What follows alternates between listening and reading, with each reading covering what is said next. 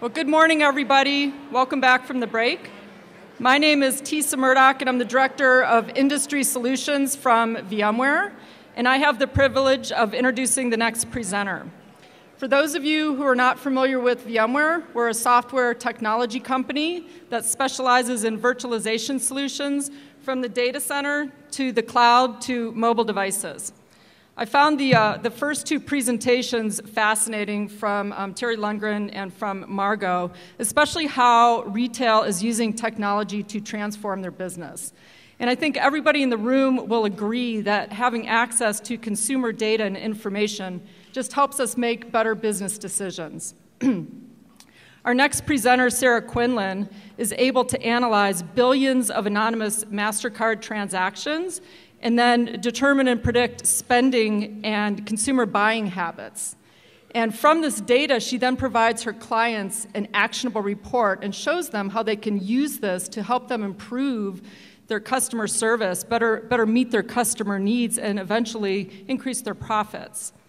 Sarah and her team are able to do this for not only the retail industry, but also for banking, capital markets, and government agencies.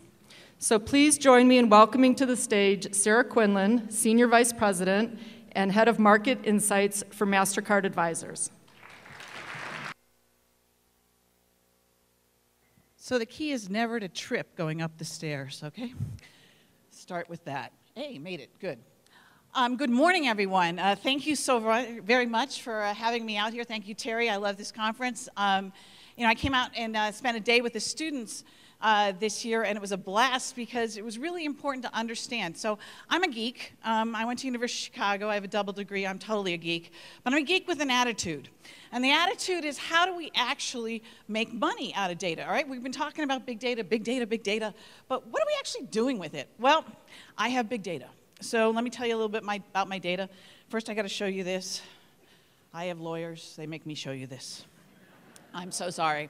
So while you're looking at that, I'll tell you that we see 160 million transactions an hour at MasterCard. That's it. And with that, I have a few data scientists, yes, 2,000 of them behind me. And one of the interesting things about that is they then take the data and they bring it up to, get this, total retail spend, including cash and check. All right? So this is not MasterCard data you're going to be looking at right now. This is the entire retail economy. And so I think it's very important to understand that, by the way, it's like the formula of Coke. Only 7 people know it at MasterCard. I know where their children live, so they cannot leave. And so the key thing here is to understand what to do with it. So I'm going to take you through, first, to understand the economy, and then you're going to understand why Omnichannel will never be spoken out of your words mouth again. You're going to talk about just reaching the consumer and giving them an experience. Okay. Whoa, starts with gasoline. Why? Well, there's nothing more important in this country than the price of oil and the price of gasoline. I traded oil for 28 years as a hedge fund manager. I promise you, the greatest thing in the world is the price of oil is not going up anytime soon. And the good news to understand about that is there's such a glut of oil, it's literally sitting in ships all over the place, out in the Gulf of Mexico here, the Gulf of Aden, everywhere. I actually managed the wealth of a Saudi family. I sat on the oil for 10 years.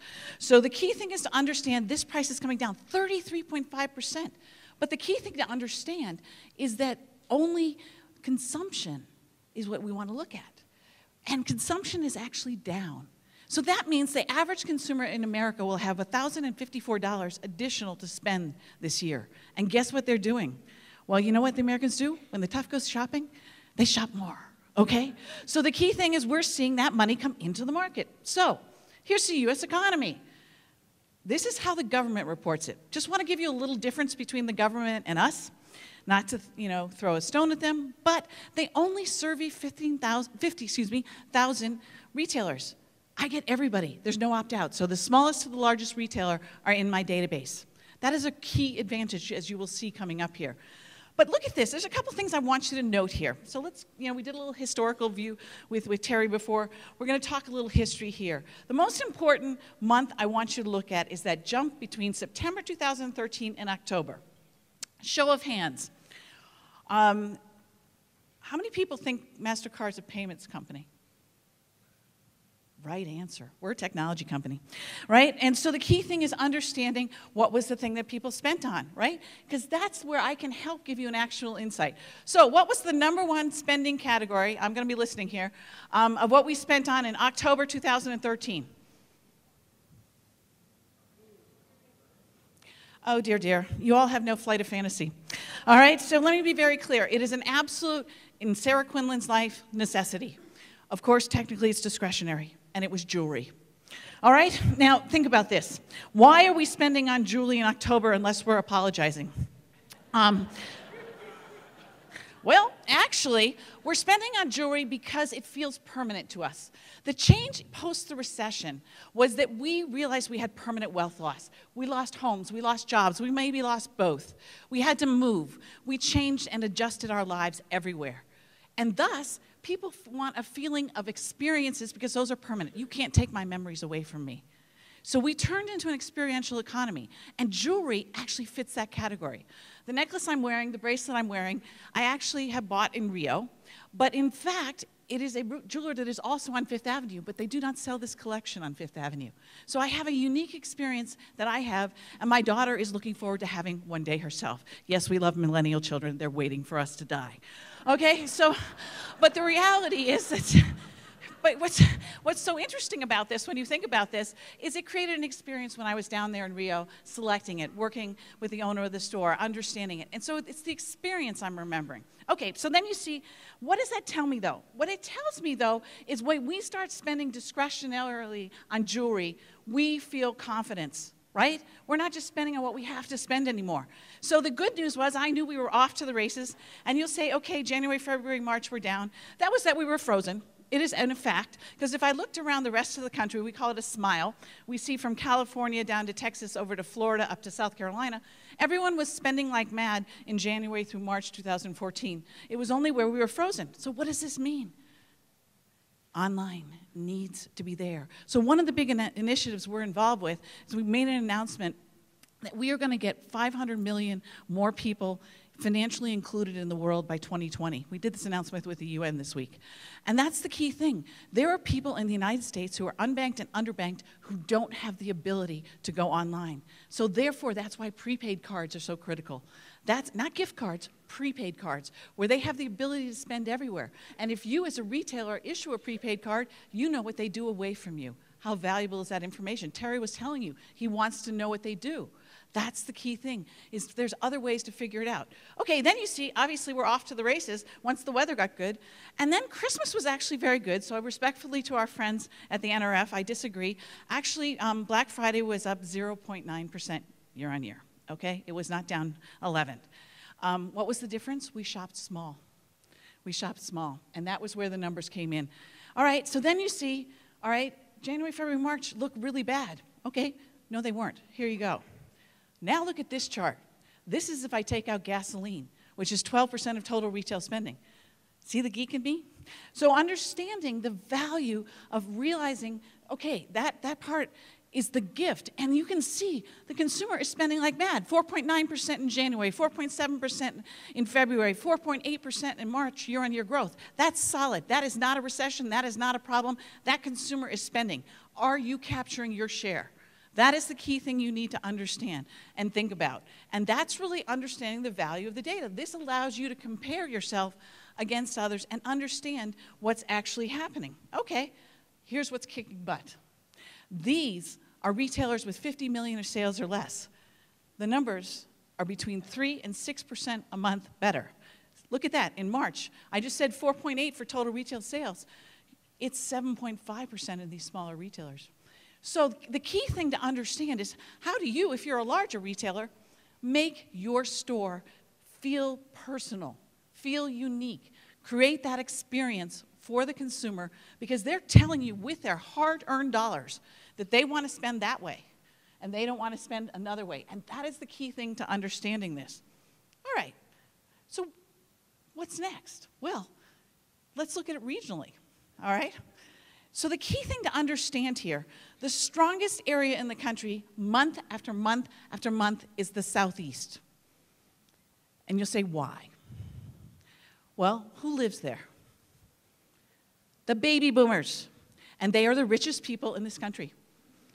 And they are spending. And then who else has moved down there? All the young people to support the baby boomers who are retired.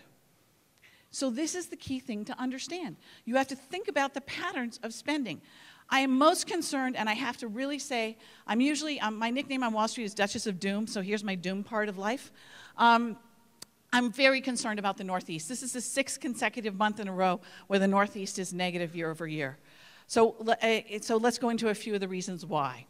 Well, first and foremost, what dominates hiring in the Northeast? It's the financial sector. And here's where technology is a negative, right? Because 250,000 jobs have permanently been lost in the financial sector, and they're not coming back because of efficiency. As a hedge fund manager, I used to have a team of 53. I don't need 53 people anymore if I was running my hedge fund now, because it's much more efficient to trade. Information can be aggregated much more easily.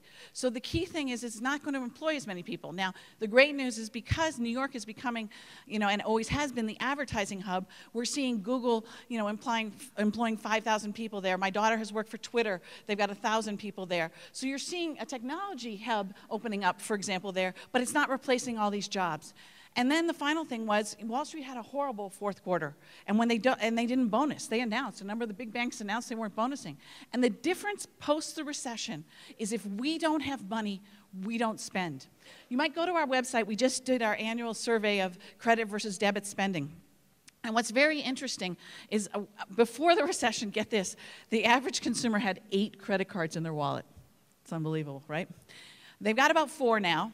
But what's interesting is they've become transactors. Transactors in our lingo are people that pay off every month. So the key thing is we want them to actually hold a balance. So only finally in 2014 did we see people start to carry a very small balance. So it's a very different way that the consumer spends. They only spend when they have money. And so you've got to figure out how to capture that spending, when it happens. And that's the most important thing to realize. This consumer is evolving and changing, but make no mind about it. This consumer is 100% in charge. And I said she because 75% of transactions are still done by women. She is clearly very determined on what she wants to buy, how she wants to spend it, who she wants to spend it with, and where she's going to spend it. Okay, so what is she doing? Well, a couple things she's doing. This is automotive repairs and tires. If that's negative, what are we doing? We're buying cars. So I want you to note this is not typically part of retail statistics, but this is a competitor to you. We are replacing cars. The average age of the car in the United States is 10.4 years. So what's happened? The average car being purchased is $34,000.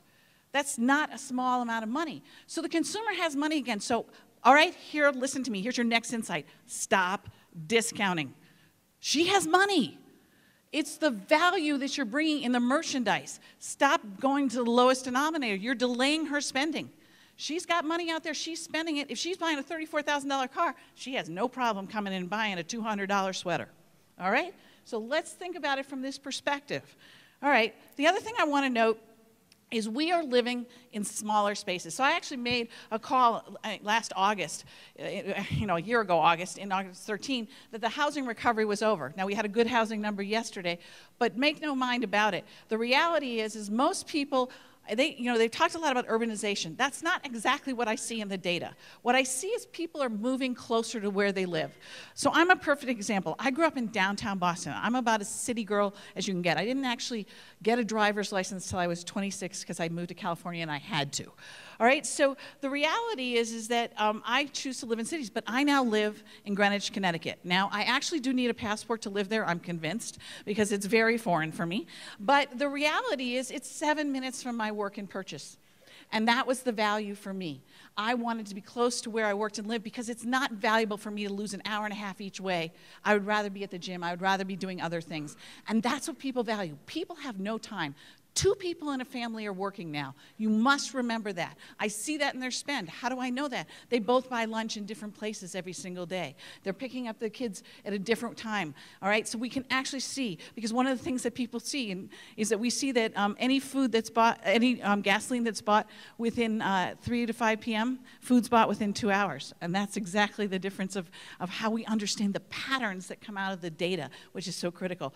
So one of the things that I keep telling everybody, how did everyone I make the call on housing? Look at the appliance numbers. They're awful. You only buy an appliance when you own a house, not when you're renting. So the key things is this was the indicator to understand. But we are buying furniture. Again, a confidence indicator, because we're replacing as renters, and that's the difference to understand. But we will have smaller spaces, which means we can't buy as much stuff. All right? Now, when I lived in New York City, I love to cook. I'm Italian, Irish. It's just a bad curse. But the reality is that I love to cook. But I needed space, so my oven was reserved for my boots. Okay? So the reality is this is one of the issues to understand that we have smaller space. So what does it mean for you as retailers? The insight is to think about you need to have merchandise that I need or that I want to replace, because I'm replacing that winter coat. I'm not necessarily adding a new winter coat. So that's the thing to think about. What is going to make me do that replacement spending? All right, here's how we spent in March. Ignore hardware. That's just a rough winter and we're repairing it. Ignore grocery. We hate to buy groceries. We actually don't cook anymore anywhere in the country. This is one of the issues that a lot of people have talked about, why certain retailers are having challenging times. I would tell you they're leading with grocery. And the reality is because we have no time, people pick the kids up from soccer practice and they go out to dinner because they want the experience with their family of being with them as opposed to actually taking time to cook. It's probably not the healthiest, but that's why I would suggest if I was in the grocery business, I would be putting ready to cook meals up front that were healthy, that were what people wanted, as opposed to packaged goods and the other like. It's a real secular change. It's not going to happen just this is not just an income thing. I want to be very clear about this. This is a change in behavior. So look at that restaurant spend. 4th consecutive month of spend of growth over 7%. That includes December. We didn't go to grandmother's house and cook. All right, we went out for Christmas. And that's a big difference to understand. We want this experience. You can't get a reservation anywhere in this country right now. And by the way, this is a worldwide phenomenon. Why? We like our families and friends again. Before 2008, we didn't know them anymore. We just were buying stuff. All right? We just went shopping. All right? Now we're like, no, that didn't get me anywhere. So this is the big thing. Department stores, respectfully, Terry, with the exception of Macy's, are not doing well, all right? And let's be perfectly honest, this is the first positive growth we've seen in department stores in a long period of time, and a lot of this was the Easter shift of a 15-day movement earlier of Easter. So this is all the department stores in the entire country, so do remember this is not a chain there. I want to also call out luxury, all right? It is no longer chic to be chic. Understand what I mean by this. I worked for a Saudi family, all right, for 10 years, all right? Understand that that family's been told not to go to London and buy because they don't want an Arab Spring in Saudi Arabia. All right, if you think about things like that, there's a crackdown on corruption in China. Brazil has a huge corruption scandal going with Petrobras right now. And then in the United States, you know that there's an issue with the 1%, and we talk about it, right? So it's actually 0.1% of Americans made 12% of the income in the United States last year. 0.1. So the key thing is luxury is really hurting and has actually not been doing very well. So the key thing is you're a retailer, you want to be going after the aspiring affluent because they're spending all the time. And that is your customer. This goes exactly back to what Margaret was talking about in the Know Your Customer. You absolutely have to understand who is actually spending. Not just I want them because they're going to spend $5,000 on a dress. That's not the person who's actually spending. All right. This is what we are doing. There are no children in school in America anymore. All right, we are flying every single month. This is the consumer. This is not business. If I actually look at business travel, it's actually not keeping pace with this because companies are not really doing as much investing in that as we are as consumers. This is interesting because if you think about it, up until the last few months, the black line, which is the discounting, they barely had to discount this past month at all to get us to buy. If you think they're ever going to roll back that fuel surcharge, you are absolutely insane, all right? Do realize it's the only industry in the history of America that has not made money, and it's only Warren Buffett's major mistake as he made, and he'll say himself, all right? So the key thing to understand is we buy this ticket 2 months ahead of time. Before. Again, it's consumer confidence being shown here because it's saying in 2 months, I have the confidence to actually pay for the vacation. And you know what happens when we take a flying vacation? We spend double what we spend on a driving vacation. And by the way, best fact yet for all those of you here in America, only 27% of Americans have a passport. They're not leaving the island. So you actually can find swimming, you can find them as customers and make its destination resorts. So they're going to be going to Miami. They're going to, coming to New York this summer. They're going to come to Chicago. They're going to go to San Francisco, to LA. We see this, and we build propensity models. This is how you use data. So we can actually target these people with digital audiences and reach them via Facebook, via direct email, via TV, knowing where they're going. And that's the value, and that's understanding what it means to really know your customer and understand. And by the way, we've done a study called the 5 Personas. It's on our website, and it shows that people don't mind sharing this information. Only 20% of people would prefer never have anything. But since they answered the survey, they shared information, so it's not really logical, right? But that being said, and by the way, there is not an age demographic to that in our study. And this is the interesting thing. So my mother at 86 will share even more information than I will. So that's the most interesting thing. The interesting thing to note is the key thing that's even more important is what are we all doing? We're staying in a hotel right now that's full. Look at how much stronger the lodging is. So it's even more amazing when you look at this because you can actually see their price index. If you thought you paid more to come in here, you did. Okay? So the reality is that people are, again, saying, I'm going to spend this. So look at, now they're all going out to dinner because they're flying on the vacation, they're out here, and they're spending, and then what do? Remember, we have no time, all right? When do you think I do a lot of my shopping? I literally fly 95% of my time. So the key thing is I landed in London on Sunday. I had 2 hours before I had to, have a meeting. I ran, not walked, ran to go shopping and get it in, all right? So, the Queen thanks me. So the key thing is to understand is that's where you can, as a retailer, really think about, I just spoke at a conference on destination retail, all right? And that is what people are trying to understand, and how do I pull people in?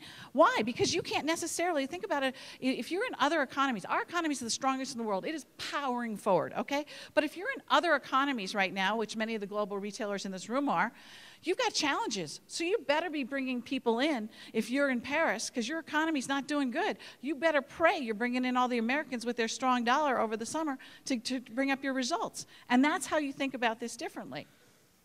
All right, look at this. Do I need to say more? Right? But think about this. What's the challenge here? All right? Well, I want you to know something. That it doesn't matter what your income level is, we want this the way we want it. This is how I knew the economy was also back. We call it quick serve restaurants. That's fast food. That's doing horrible across the country, up 1%, and that's basically food prices being shared, all right? The next category up, which is fast casual, it's that 1,500 calorie burrito you think is healthy. So that category is growing 22.4% year on year, guys. All right? Because why? Because I can have it the way I want it. Put on extra guac. Go for it. That's the whole point, is you can actually have it. So the consumer is in control. They want to take control of that experience. And casual dining is going to 10.4%. And think about this. This is where the data is so valuable. Your favorite restaurant's a one-off. It's not necessarily a chain.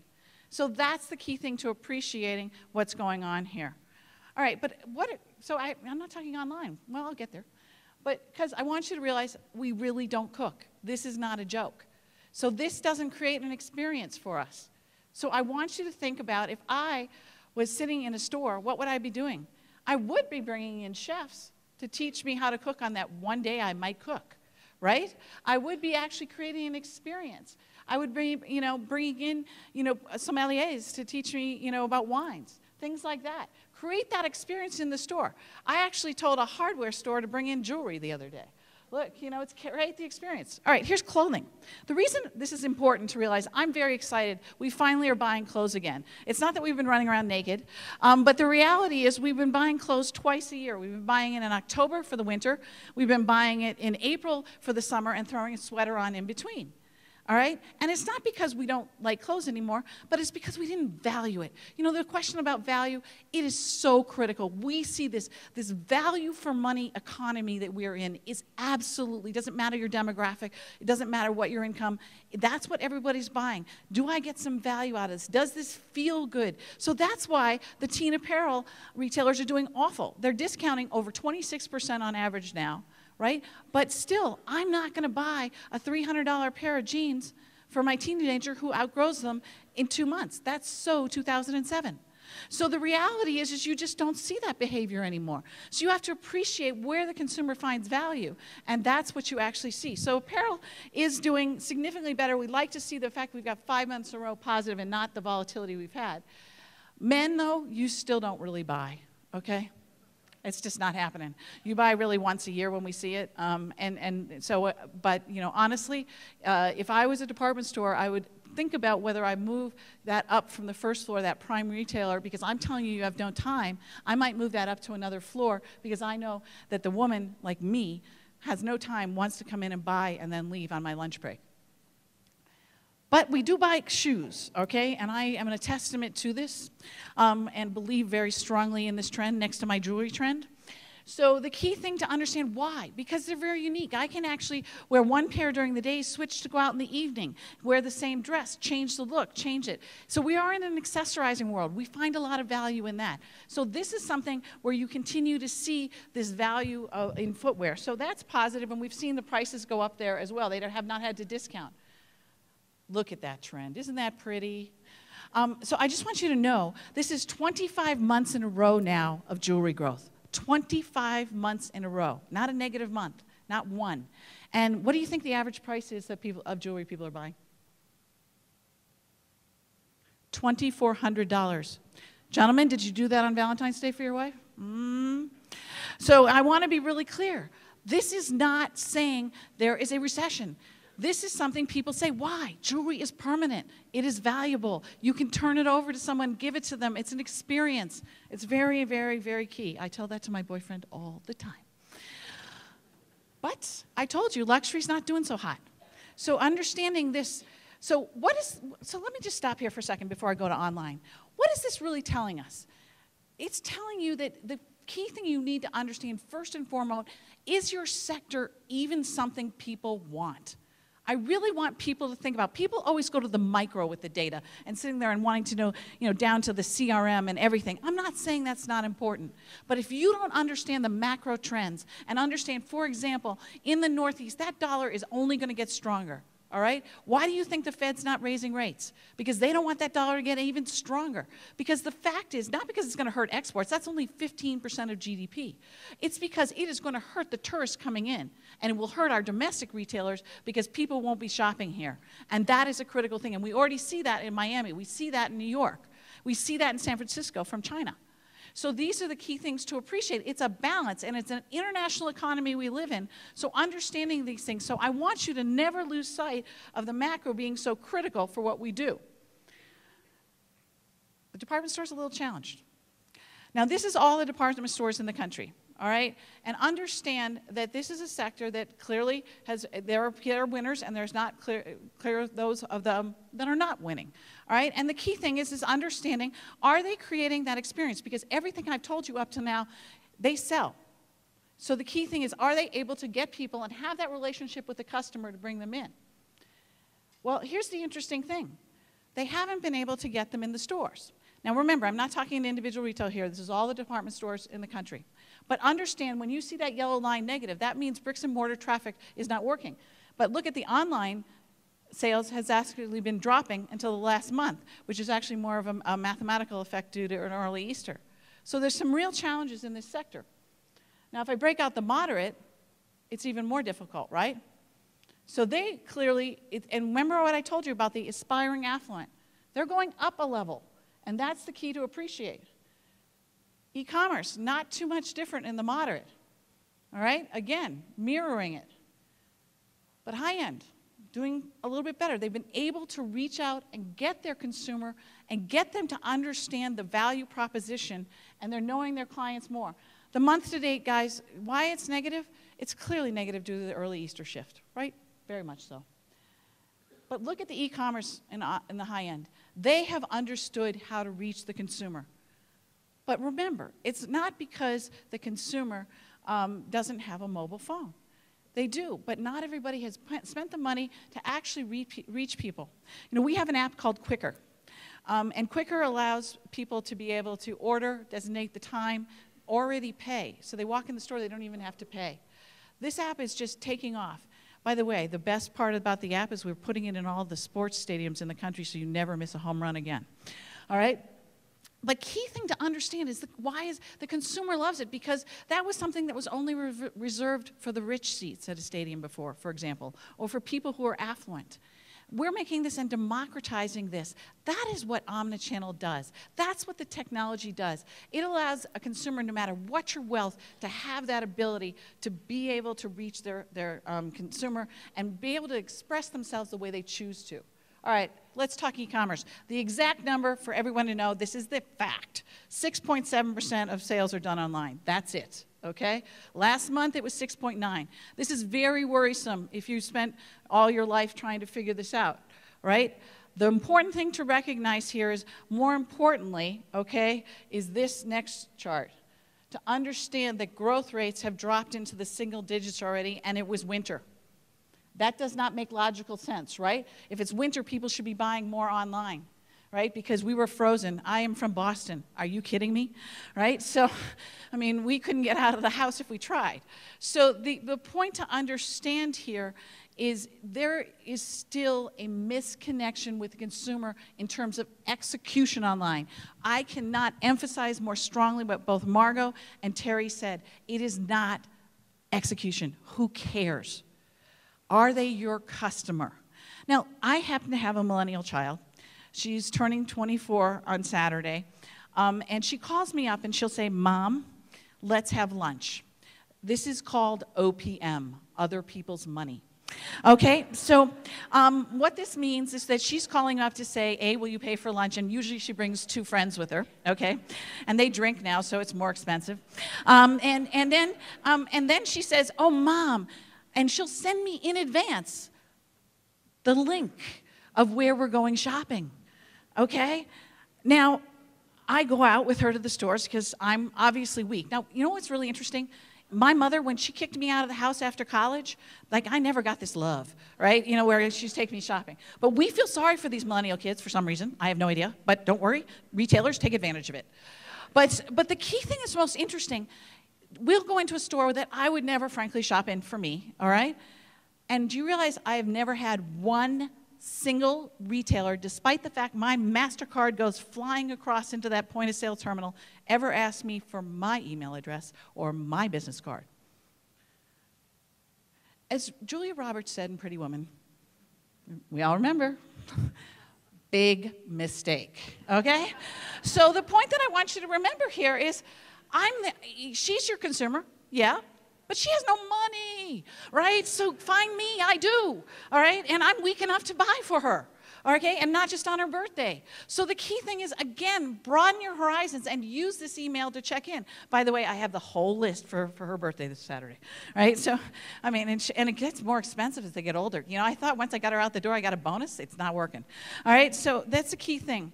So where do we spend online? So this is where we actually do transactions. So if you're thinking about your store and how you reach out, what I'm telling you here is we do commodity stuff online. That's the key thing. So children's clothes, respectfully to all those who design them, are a commodity. We know their size. If they're 6X, they're 6X, right? We know their shoes. If they're a 9, they're a 9, right? So the key thing is, parents, I told you 2 people are working and they have no time. So they've taken them out to dinner, they've come home, attempted to try to get them to do the homework, put them to bed, watched a little TV, probably streamed it, they've cut the cord anyway, right? And then what do? Well, mom goes online. By the way, did you send her an email? They've told me 5 minutes. I'm going to be quick. Did you send her an email at 9:30? Because the first thing she does is she looks at her email and then she shops. 10 o'clock is the #1 time for shopping online. Does this make logical sense? Usually the women in the room nod at this point. And that's the key thing to understanding.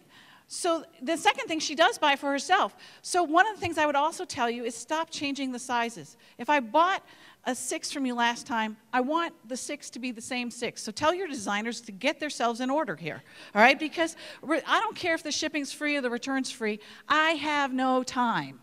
All right, so the idea that I've either got to drive to drop it off or do something else, that's insane. All right, it's not going to happen. And by the way, one of the things that you're all forgetting here, a lot of people get them delivered to the office. I have run into 7 major companies in this country that have banned their employees from receiving boxes anymore.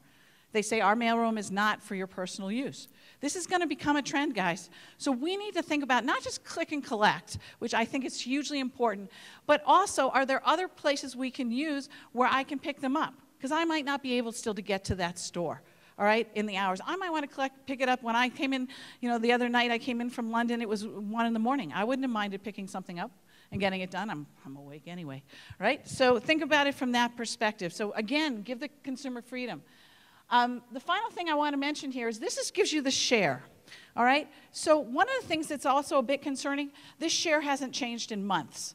So apparel stock, now that is specialty apparel. That's not apparel sold in the department stores. I segregate just the department stores separately here. So they're at 25.6. These numbers have stagnated.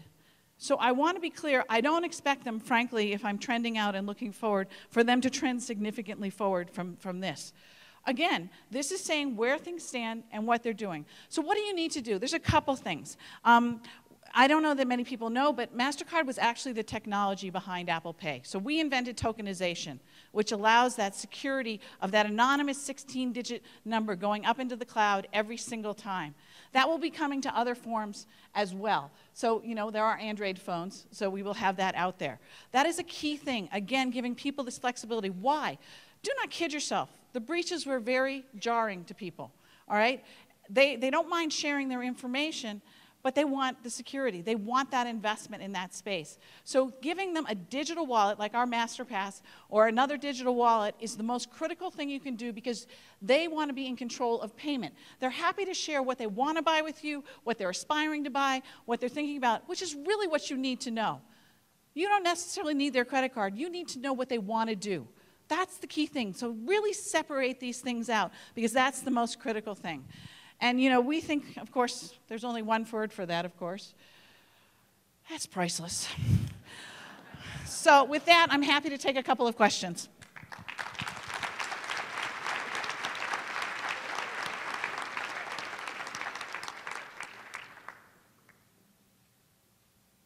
I'll just keep talking,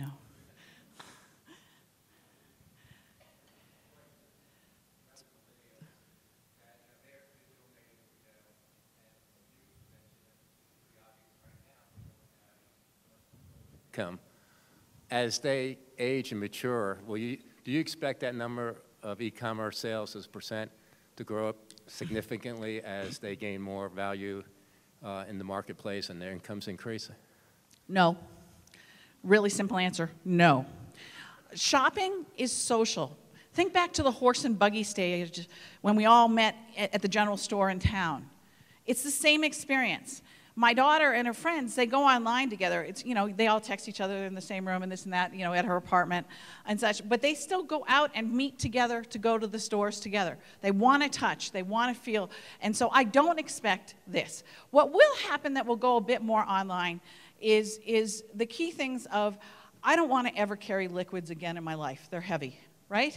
So the things of your white goods, those types of things, that will continue to trend upwards. I think we will take the sort of commodity things that aren't interesting. That's why 50% of electronics are done online. An iPad is an iPad is an iPad, so you're just, buying it and it gets shipped to you, right? But the key thing to understand is I cannot underestimate how experiential our spending is. We are all about the experience. That's why I didn't put up theaters up here. I didn't put up movies. I didn't put up, all that stuff is just trending higher. It's all about the experience.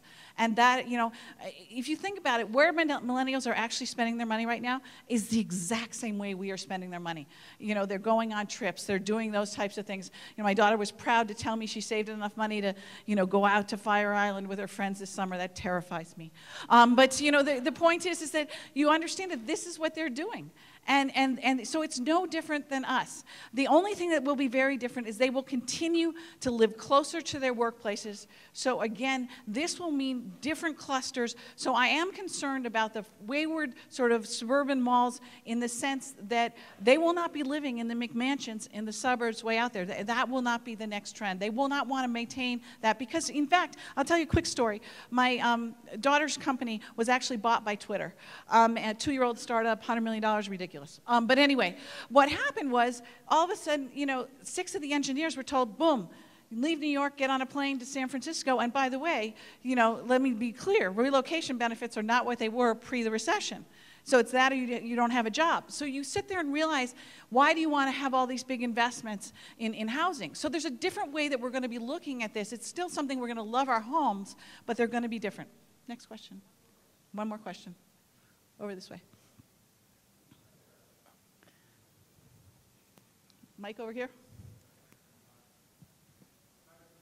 Good.